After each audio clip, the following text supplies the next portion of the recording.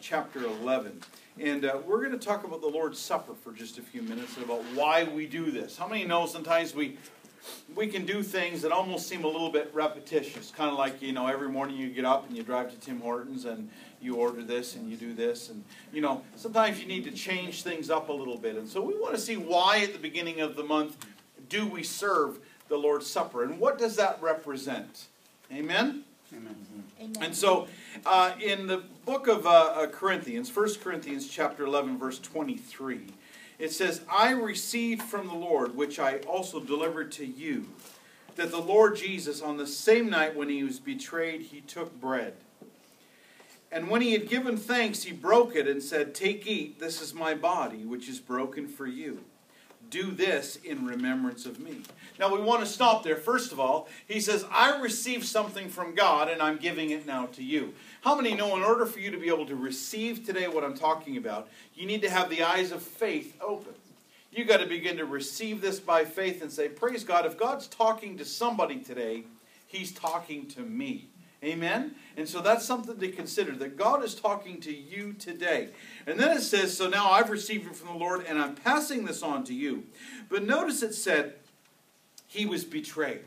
How many know one of the most difficult things in life to go through is through a betrayal? And the Bible says that Jesus was betrayed, and yet he took bread. You may feel like you've been betrayed in a marriage, or maybe you've been betrayed in a friendship. Maybe you've been betrayed in the workplace. You should have got the promotion and you didn't.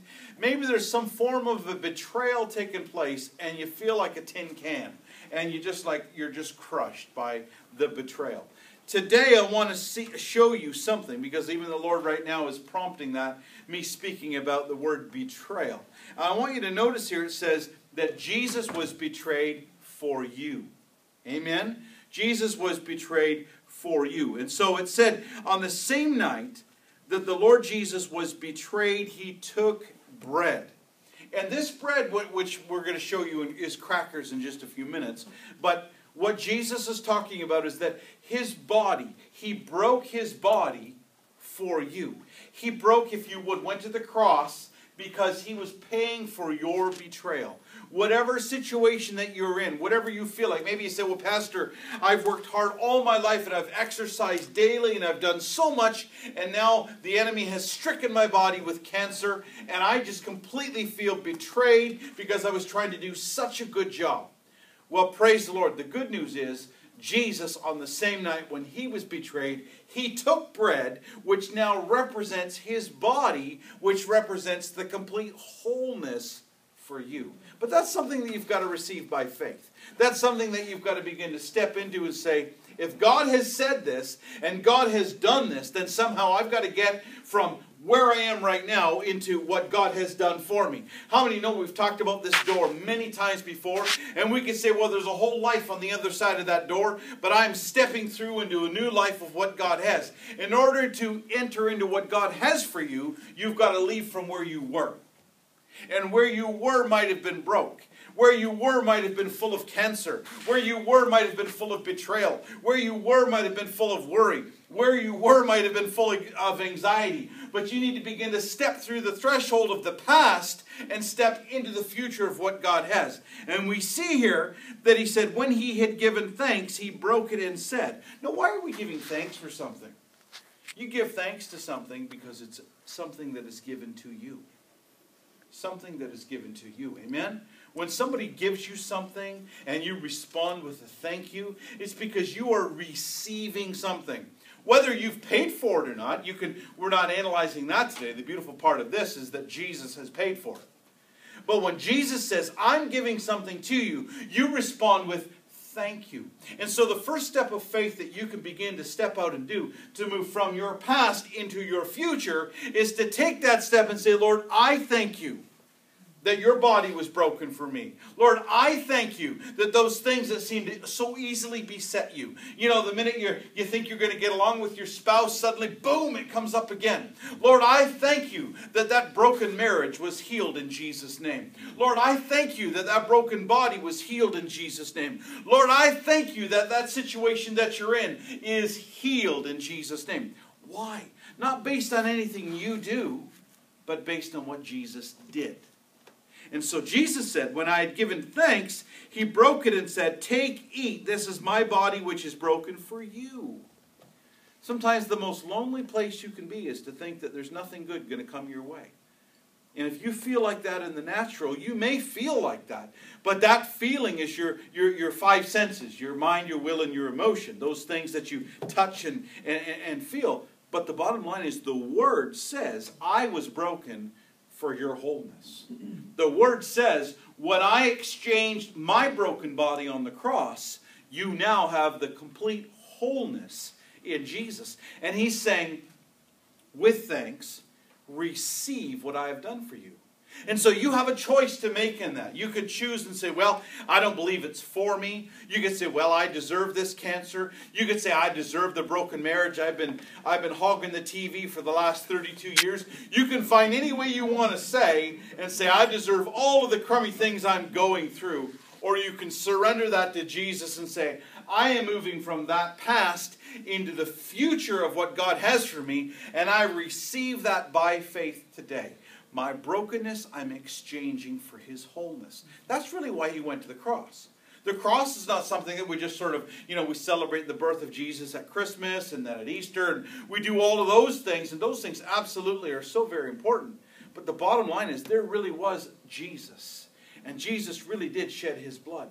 And Jesus really did pay for your life. And Jesus really did pay for the mess that you're in. And he says, today, if you'll take that step of faith and receive what the enemy has meant for harm, God will turn that around. Now, notice it said, take, eat, this is my body which is broken for you. Sometimes we think, well, if it's the Lord's body, we'll do all kinds of things to be the Lord's body. If we beat ourselves up enough, if we just chastise ourselves up, you ever, remember you think about the monks that crawled up all the stairs and stuff to somehow pray, and somehow God was going to listen to them because they do that. But we do those things in our own lives in many ways and say, well, I don't deserve to be happy again.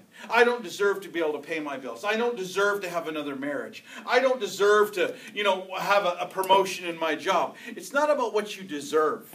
It's about what Jesus did. Because if we're all truthful, whether you think you've fallen in one way, we've all fallen in every way. But Jesus took his brokenness and said, I'm going to be broken for you. Let's exchange. And so Jesus is showing here that his body was broken. Do this in remembrance of me. And so the next time you speak to your situation and say, I'm not going to say, well, I don't deserve to have any friends because for 32 years I was the most unfriendly person in the workplace. Maybe you need to say, Lord, that's changing. That's changing. That's about to change. Because, Lord, you said do this in remembrance of me. So I'm going to begin to act and live and receive based on what Jesus has done for me, not what you've done for you. Do you get the difference there? Because we could all sit and put our hands up today and go, oh, look at all the things we've done wrong. Lots of kettle of fish there. But Jesus took care of your kettle of fish. Jesus took care of your setbacks. He took care of your disappointments. He took care of everything at the cross and said, hey, if you'll receive this by faith, to receive something by faith, you need to do something with that. Amen. The Bible says without faith, we can't please God. And then it also says faith without works is dead. So you need to step out and begin to say, you know what? I'm absolutely going to become the friendliest guy in the workplace. Now, don't overdo it in the first week. You really look like a weirdo, right? Don't be throwing parties for everybody you run into. And but you begin to make a decision to say, God has redeemed my life. The Word says he's redeemed your life from sickness and pain. Now, whatever that sickness and pain is, I think you could tag any category you want in that and say, if he's redeemed my life, then praise the Lord. This passage here says it's for me. And he says, remember me. Do this in remembrance of me. He said, my body was broken for you.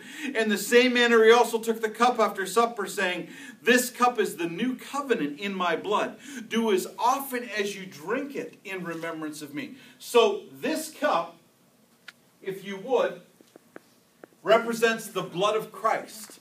So that when you say, Pastor, you don't know how bad my life was. You don't know how messed my life has been. You don't know what an upside down, messed, terrible situation I was in. When you begin to apply the blood to this, amen, How many know that when Jesus Christ shed his blood, he paid for everything that you think is a setback?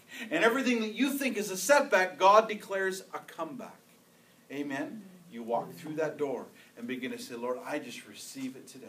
It's not about what I've done. It's not about where I've been. It's all based on the blood of Jesus. So you've got a covenant right. Now that's the neat part. You as a Christian, when you receive Jesus as your Lord and Savior, when you apply the blood of the Lamb to your life and have him wash your sin away, you now take the body of Christ and say, based on my sin being washed away, the covenant says I have healing. The covenant says I have wholeness. The covenant says I have every need met. The covenant says, and how many of you can't break that covenant? There's nothing you can do to run away from God. He doesn't move. He's with you. The Bible says he is a friend that sticks closer than a brother. He is a friend that will never leave you or forsake you. How many know we may forsake him, but he's not forsaking you? His blood has cleansed you from all unrighteousness. His body was broken for every angle that you think your life is broken. God said, let's do a sweet exchange.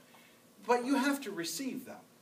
I can sit here today and we can talk about communion and we can talk about all of what God has done. If you harden your heart and say, well, that's just not for me. If you harden your heart and say, well, that might be for somebody else, that's okay. That's your choice to do that. But God is saying here, I stand at the door and knock. God is saying, my son has shed his blood just for you. God is saying, my son has broken his body just for you. Sickness, pain, disease, despair, doubt, discouragement. And if you say, Pastor, I don't know about all of this. If you're watching via YouTube and you say, I just don't know about all of this. How about just say, Lord, give me your eyes and your understanding. Give me, Lord, a picture on the inside of what really happened and what's available to me. God will do that. We talked today about divine appointments. God will give you a divine appointment in your life. You've got an opportunity to receive all that God has for you. And he says, this cup is the new covenant in my blood. How many know old covenants sometimes you want to do away with? But he said, you've got a new covenant today. How many know a new covenant means a brand new day? Yeah, but Pastor, what about all the stuff I've done? You know, the Word says his mercy is new every day. Every single morning there's a new truckload of mercy. Every single morning there's a new truckload of mercy. If Roger drove a new truck to church every week, we would say, he is so wealthy, he gets a new truck every week. Do you know that God says to you today, God is so wealthy in grace. God is so wealthy in goodness. God is so wealthy in forgiveness that he says every single day when you wake up, if you'll receive that, I love you, I forgive you, and we move forward.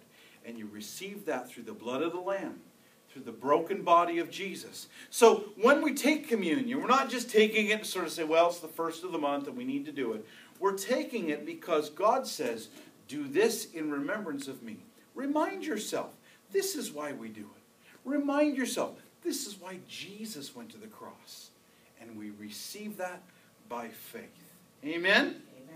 Amen. Let's just take a moment as we, the Word says that we need to humble ourselves under the mighty hand of God. And he will exalt you in due time. Maybe today you say, Pastor, I want to receive this covenant of grace, this covenant of wholeness, this covenant. But maybe you say in your heart, there's things that have separated you.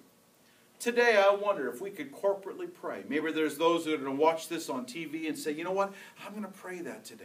So just pray with me if you would. Lord Jesus, I come to you. I come to you. I believe in your covenant. I believe in your covenant. I believe in your promise. I believe in your promise. And today, Lord, I receive Jesus into my heart. Jesus into my heart. Let the blood cleanse me from all unrighteousness. Let the blood cleanse me from all unrighteousness. And today I receive wholeness. Wholeness. In Jesus' name. In Jesus' name. Amen. And amen. If you prayed that prayer, send us an email. We would love to pray with you and just to connect with you. But as a congregation now, it's very important when you take communion that you stop and allow the Lord to begin to move in your life. Now, I don't know that you need to sit here and go, okay, I've got to find every little sin that I've ever done because we're going to do communion. How about when we've got a beautiful song we're going to play in just a minute? Why don't we take that time just to minister to the Lord and just say, Lord, show me the future that you have for me. Show me the life that you have for me. If there's little things that the Holy Spirit starts to knock on your heart about and say, hey, we need to change this, and hey, maybe we can move that around, and hey, let's change this in our life. Let's not act this way. Let's be obedient to the Lord, because that's examining your life. But in doing that, we're receiving the covenant. We're receiving the covenant, which gives you open door to a new life. Amen. I'm going to have Jim come forward.